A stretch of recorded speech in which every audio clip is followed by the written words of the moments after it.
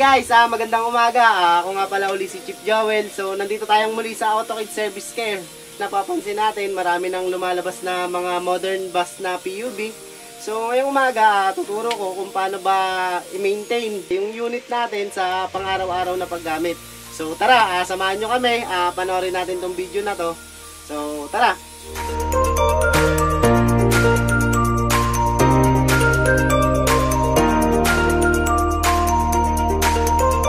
Mga sir, first step natin, itong battery. So check muna natin itong battery. So yan mga sir, first step natin itong battery. So kailangan natin i-check talaga itong mga volts ng battery natin sa connection para maiwasan natin yung short circuit sa battery. Then dapat naka-full intact siya dito sa bracket para kahit anong movement ng bus, hindi umaalog yung battery natin at safe siya.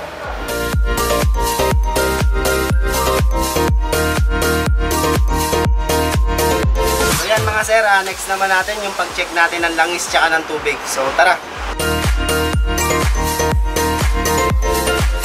So yan mga sir, sa pag-check ng langis, meron siyang tamang level. Isakto lang po natin dun yung langis para ma-maintain natin na okay lagi yung engine natin sa pagtakbo.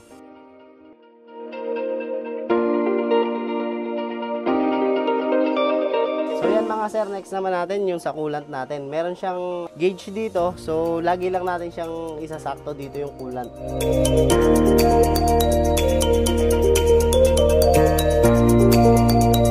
So yan mga sir, next naman natin tong tire pressure. Kailangan sa gulong natin, kung ano yung required na PSI sa gulong, yun lang din dapat ang i-apply natin dito sa tire natin para ma-maintain natin yung lifespan ng gulong natin na hindi kagad siya magkakaroon ng mga bukol or magkakaroon ng mga oblong. Yung required PSI, sundin lang po natin yun. Next naman po natin yung sa starting system. So yan mga sir, pag ni-start po natin siya mga sir, make sure po natin na wag muna nating tapakan yung gas pedal. 3 minutes to 5 minutes, wag po nating tapakan yung gas pedal. Hayaan lang po natin siyang umaandar para po mag-circulate yung engine oil niya sa makina.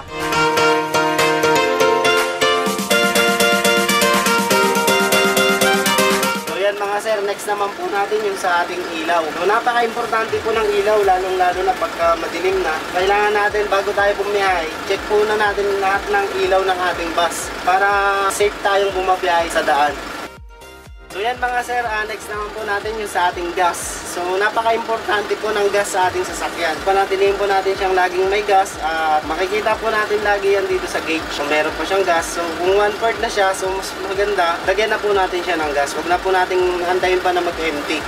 So yan mga sir, pinaka-importante sa lahat yung safety ng ating bus. So lagi po nating i-maintain ang pinaka-importante sa lahat yung preno. So yan mga sir, so katulad yan, bago natin siya patakbuhin, double check po muna natin yung preno. Dapat half press ng pedal, dapat po kumakapit na po kaagad yung brakes. So pagka napapansin po natin na parang hindi siya kumakapit, i-report na po natin siya kaagad sa ating head para mapacheck po yung brake system natin.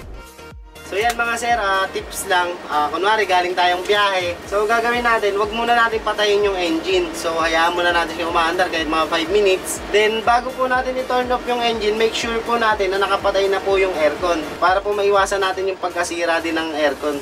So yan, turn off na po natin to. So tara!